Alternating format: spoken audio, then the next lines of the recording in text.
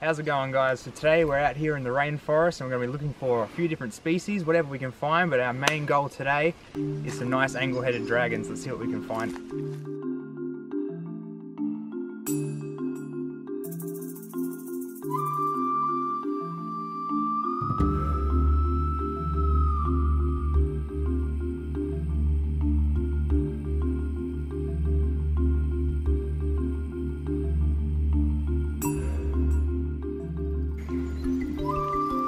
Crazy how much they rely on that camouflage. I'm standing really close and it's not even like shimmying around the branch or anything.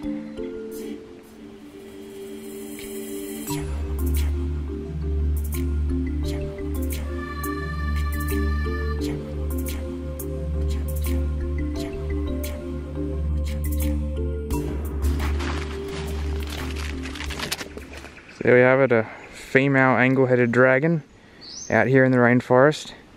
Surprisingly easy to catch. They don't run too far. They're not like a water dragon or something else like that that just completely darts off. And they're very reliant on that camouflage. What a beautiful, unique reptile. So here we have it, my first angle-headed dragon.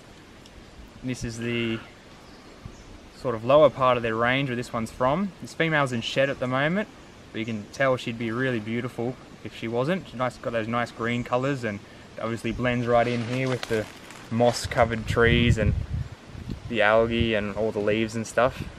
Beautiful animal.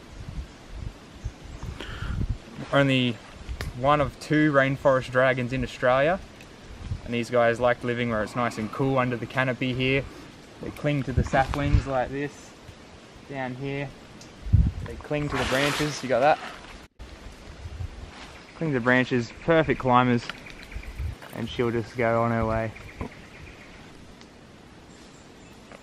So here we have anglehead habitat. Only little patches of sunlight coming through. Dense canopy blocking out a lot of the sun. Lots of grippy branches for them to climb up on. And not too much ground cover. It's mostly just leaves and fallen timber. And that's how they hunt, these guys. They come from the branches, they see something on the ground, they dart down and grab it, and then back up the tree again. Perfect camouflage.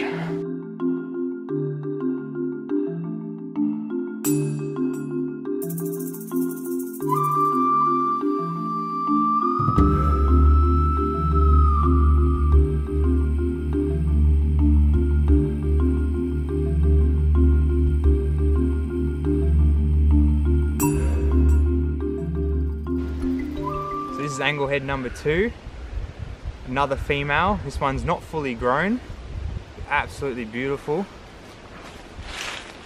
Colouring and markings is just coming through. As you can see, perfectly blended in. We were walking and she was literally right in front of my face and I didn't see her right till she was right there. Incredible. Angleheads eat mainly a predominantly insect-based diet. Like I said before, they cling onto the branches like this. They see something running across the forest floor, especially after rain. They love earthworms, things like that. They'll jump down to the ground, tackle the insect, gulp it down, and then return back to their stealth position. So we'll see if we can catch this one here. Oh, there we go. Get her up. I mean, what amazing animals.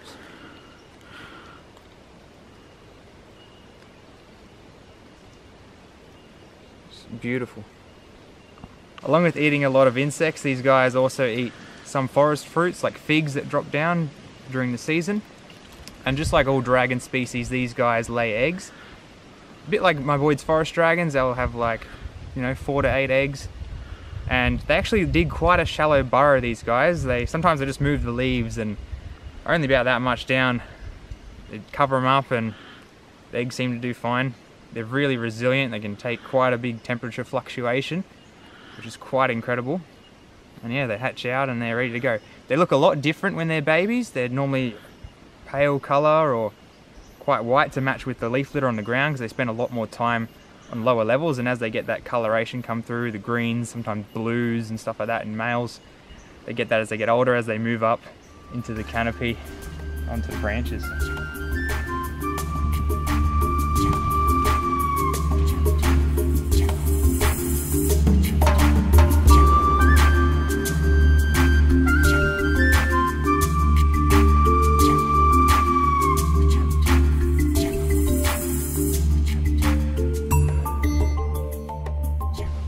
thanks for watching, guys. I hope you enjoyed the video. I'm so stoked to find those angle-headed dragons. I've been looking for them for a long time, and what a cool species they are. So if you liked it, make sure you subscribe if you want to see more Australian reptiles, and I'll see you next time.